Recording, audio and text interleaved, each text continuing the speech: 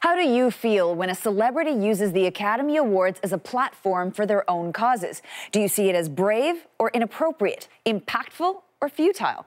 Well, you might think of Michael Moore. Remember when he railed against George W. Bush for invading Iraq? Or you might think of Richard Gere for calling attention to human rights abuse in Tibet.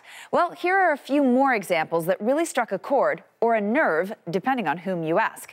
Back in 1973, to a mix of cheers and boos, Marlon Brando made a strong statement by not showing up to receive his award for The Godfather. Instead, he sent a Native American activist who read his speech protesting the U.S. Marshals' siege on Wounded Knee. He very regretfully cannot accept this very generous award.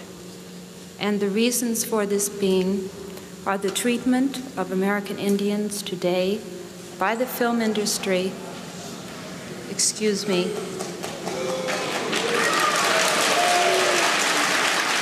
Also voicing displeasure with the U.S. government, Tim Robbins and Susan Sarandon, back in 1993. Here she is after calling out the U.S. for running an internment camp in Cuba for Haitians with HIV and AIDS. On their behalf and all the people living with HIV in this country, we'd like to ask our governing officials in Washington to admit that HIV is not a crime and to admit these people into the United States. Thank you.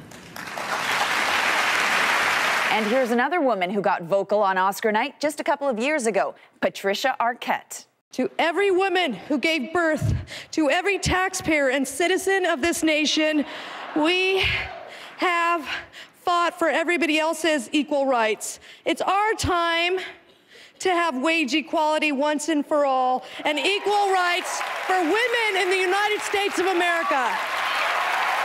No matter how you feel about actors giving political statements during the Oscars, one thing's for certain. Tonight, in this particular political climate, we are sure to hear more of them. Jelena, Adzic, CBC News, Toronto.